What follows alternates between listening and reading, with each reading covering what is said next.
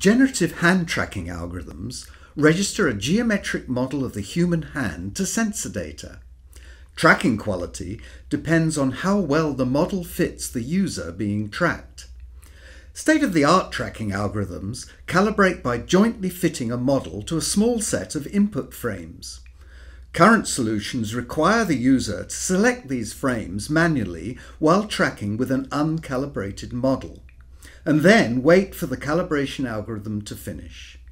Multiple frames are strictly necessary as no single pose contains all the needed information. We can see that to regress a given parameter, there are good and bad poses. But how can we detect these automatically?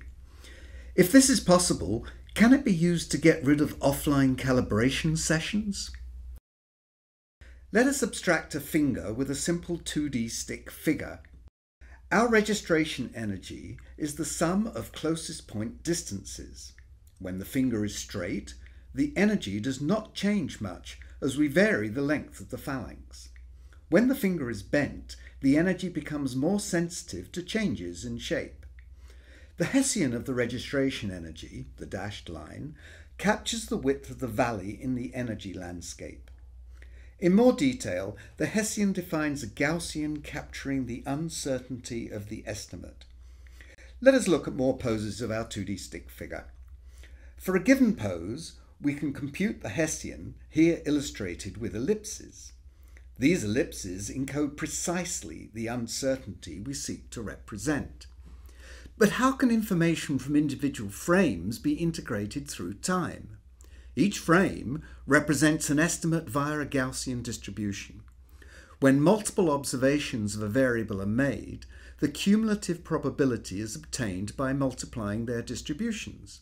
Thus, estimates from different frames emerged by multiplying the corresponding Gaussians.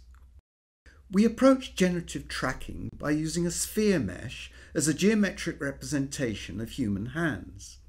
Sphere meshes consist of a skeletal graph with sphere radii defined at each vertex. These models are well suited to compactly represent human hands. Let us now verify our mathematical formulation on a full 3D example.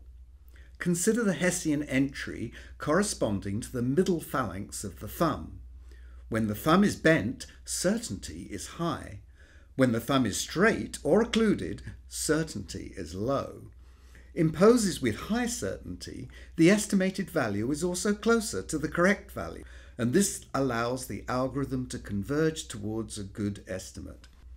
The same holds for other ambiguous degrees of freedom. Here we show the per frame and cumulative estimate values, as well as per frame and accumulated certainties of a few hand-shaped parameters.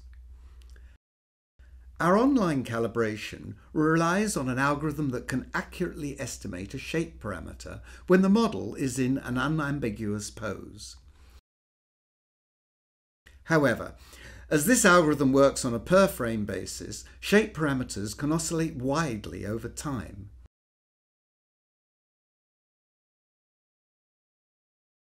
On real data, the behavior is similar, but notice how this allows the algorithm to handle the tracking of different people.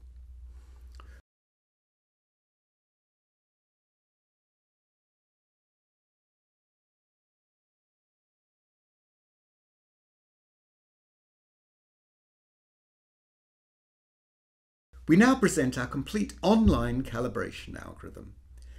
Here, the surface of the model is color-coded to visualize certainty. We also display the per-frame and accumulated certainties in time. In the beginning of the sequence, all the parameters are uncertain. Their confidence grows as information becomes available. Once certainty reaches a predefined threshold, the calibration phase is complete. The remainder of the sequence is tracked with a fixed personalized model, making the tracking faster and more robust. We stress test our system by qualitatively evaluating our calibration technique. Data is acquired from 12 different users performing in front of an Intel RealSense SR300 camera. Enjoy the next 3 minutes of recordings. Thank you for watching.